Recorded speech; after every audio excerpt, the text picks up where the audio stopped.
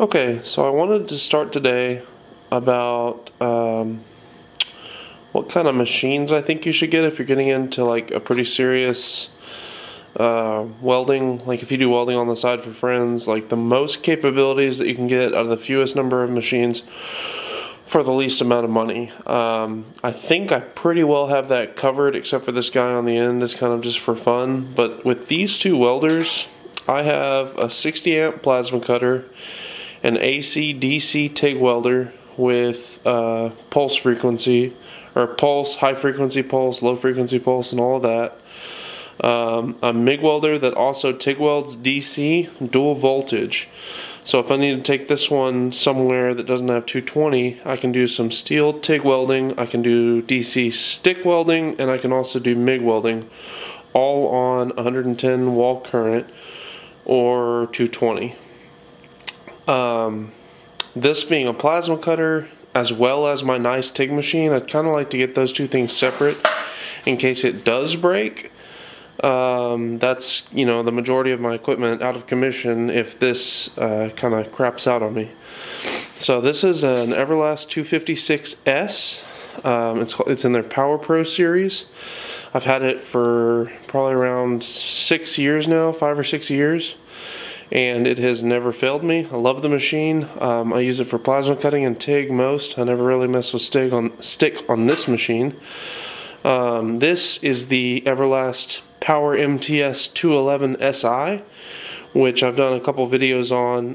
I actually haven't reviewed the one next to it at any great length because, well, there's no reason. I just need to get around to doing it.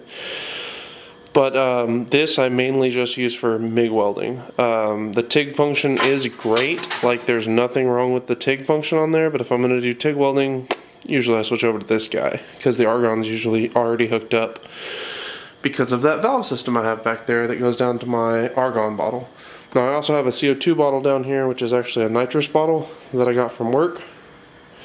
And I just feed the CO2 directly to the back of my MIG welder here, and if I need argon to that, I just switch the regulators. So super simple, and with this little combination of two welders, I mean, you get a lot of bang for your buck.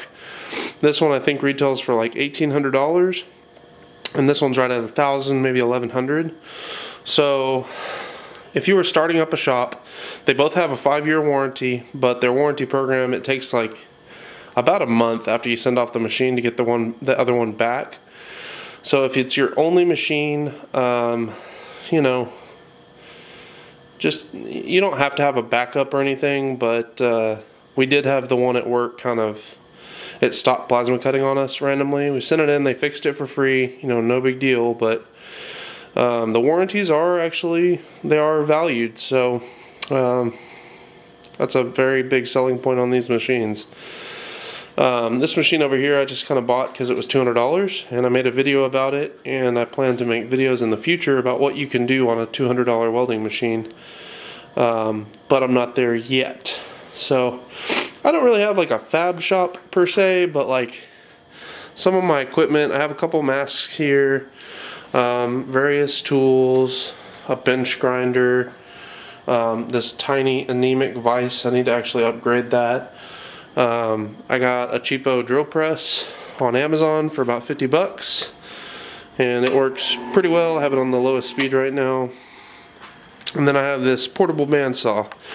Now with the portable bandsaw, I super ghettoly tacked all this stuff together and then put a foot pedal switch on it down there. I don't know if you can see. Oh well, there's a foot pedal switch on it, so as soon as I mash the pedal, it starts cutting. So I will make something a little more professional for that soon, but for now that's plenty to just cut little tiny sheet metal and place it together and stuff. But yeah, so that's my welding shop in my garage. I know it's not fancy or organized or anything, but like I don't actually use it that often, sadly. This is my air compressor. I just hung a reel on the wall to you know, keep the hose up and out of the way. Put a little shutoff on it right here to where there's no air going to it unless you actually flip this down.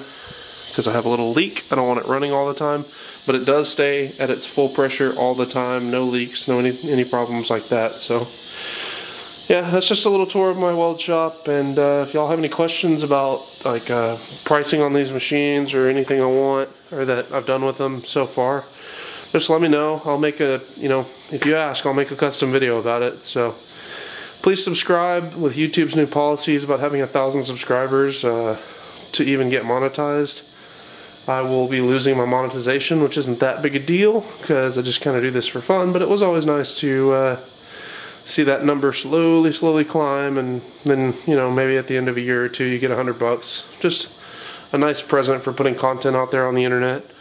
But yeah, so that's my shop. Any suggestions I would be open to, like about how to make it flow better or anything like that. So yeah, y'all have a good evening, afternoon, or morning wherever you are, and keep welding.